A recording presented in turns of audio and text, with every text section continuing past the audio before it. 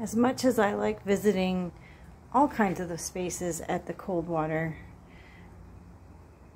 Museum, I have to say the printing room is my favorite space because, of course, I have a degree in broadcasting, and so I love to visit these old machines that tell the story of how my industry began.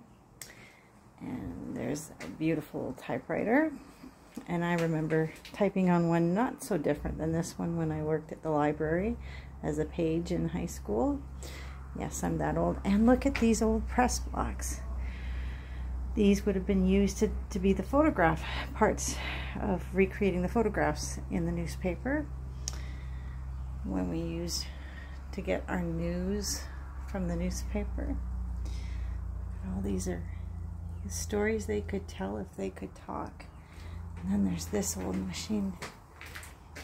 Anyway, this is definitely a place where I feel connected. And I bet a lot of my friends from Ryerson and RTA would feel connected to this room too.